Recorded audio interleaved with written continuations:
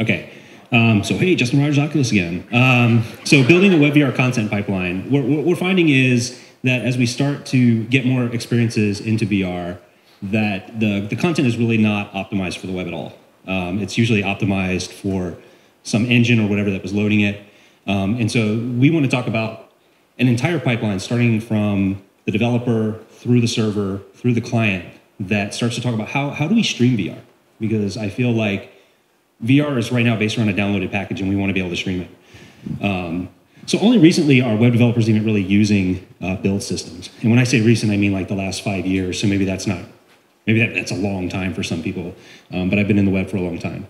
And VR content is highly complicated. So it has a lot of meshes, textures, shaders, skins, and VR or game developers are used to running it through these huge content pipelines. And so we don't have the equivalent for the web. This is a place where we can learn a lot from the game industry because there's a lot of tools and insights there on what they do. And we basically need to translate all of these into web tools now. And so if you kind of look at my content pipeline, you know, a VR developer might import, optimize, compress, and package. Holy crap, they just did a bunch of work. Then they'll upload the package and then download the package. So by that point, all of that optimization is already on the client. They'll probably optimize again and then load it up. The web guy will literally copy a file to his raw store on the web and then load it. And of course, if that's a 360 image, we know that that's already too big for the GPU to handle. So for the developer, we basically need to build these kind of build, optimize, and package steps. And so there are some existing build technologies, but they're all focused on 2D site problems. Webpack, Browserify, they all deal with JS and maybe some HTML and some CSS. They don't really deal with huge meshes, images, or GLTF. Plugins can help here, so we probably need to start writing those plugins.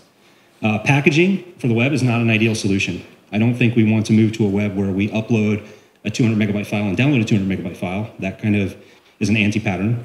And so those require large downloads and they install.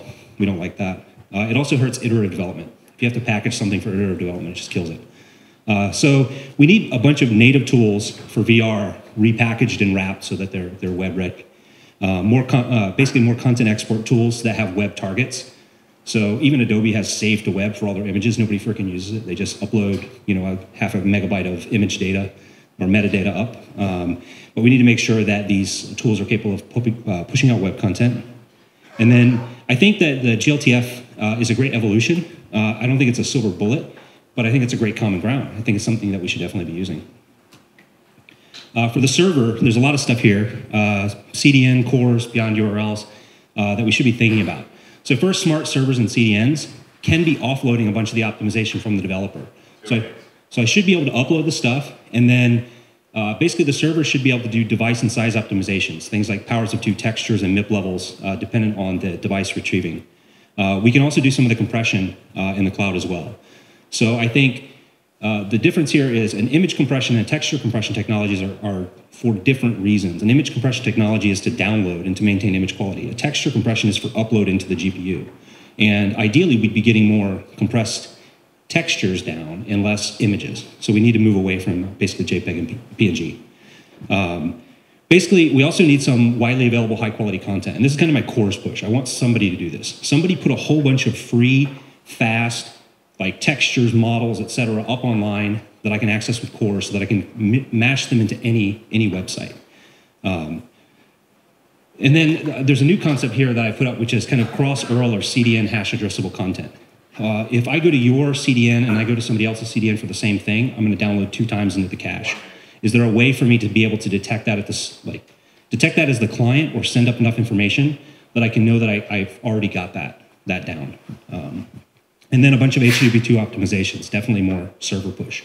So a server of a VR scene could know all of the textures and meshes that it needs to download up front and basically push those down. So this would be GLTF on the server, perhaps. And then a bunch of client progressive enhancement. So our foreseeable future is mobile devices, Gear, Daydream, Cardboard. So we need to think about having low quality textures and things that we can import first and get that scene up and then start down to the higher quality textures. We want it to be, again, no install, no long download, no wait. So the whole progressive texture loading with vertex color fallback is really nice. Off-white, blurry clouds, crisp photo clouds. Your user is going to love you if you give them that over 5 seconds of black. Service workers can predict prefetch and cache. Can also offload some of the stuff from the server. Yeah, I'll move on. Told you I wasn't going to get through all of it. Okay, so I did well once and I failed once.